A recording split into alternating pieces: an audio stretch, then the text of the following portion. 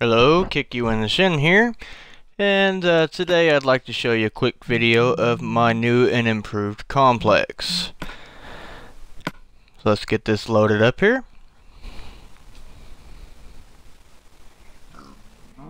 And welcome to my new complex. Let's take a quick look around.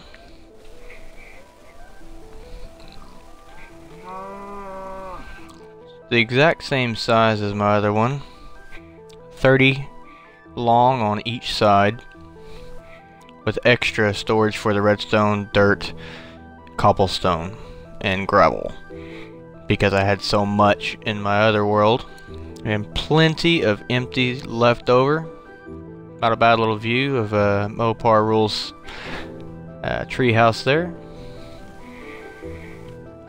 Glass floors, so you can see everything below. There's my mine. A item elevator that goes from the mine all the way up.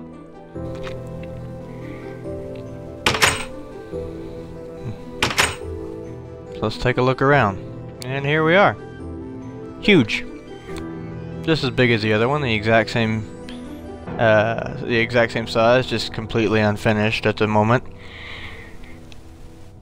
Another view of the workings, the locking system, the smelting system.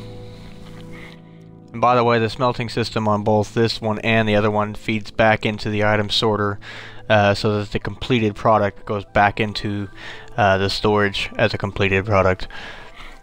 Completely glassed in, just so that you can see it. I think it's kind of a neat idea, instead of trying to hide it in like my old world was.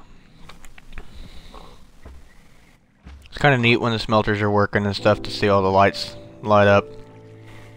This is just how tall this elevator is, way down here to the mine that I haven't started yet.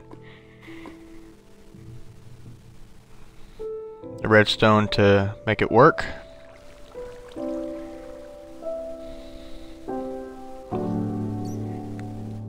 Yes, I am building this in creative mode. This would take eons and eons to get that much iron for all of the hoppers and all of the wood for the chests.